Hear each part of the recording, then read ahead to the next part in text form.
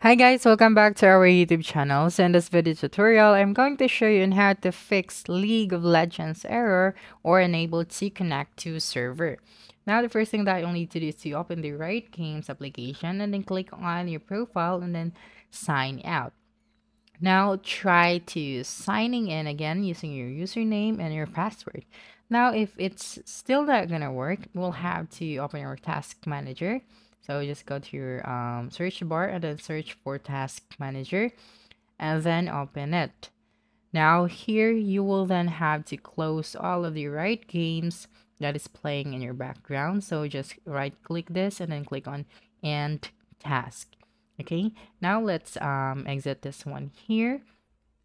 Now after that, try opening your Riot client app again and then try to sign in to your account.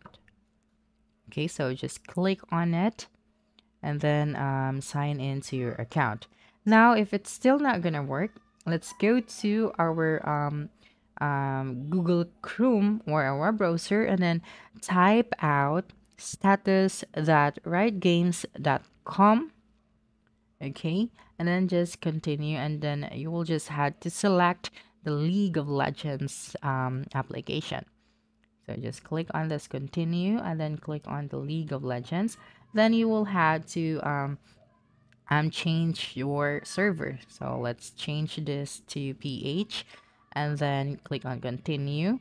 Now you will have to click on the recently closed, so no recent issue or events to report. Now right after that, you will then just have to close this one and then open up your VPN.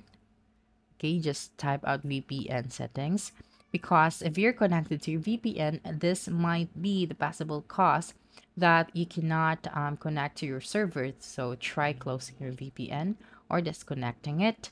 Now, the last thing that you can do is to open your settings. Okay, just type out settings and then go to your network and internet and then click on your Wi-Fi and then hardware properties.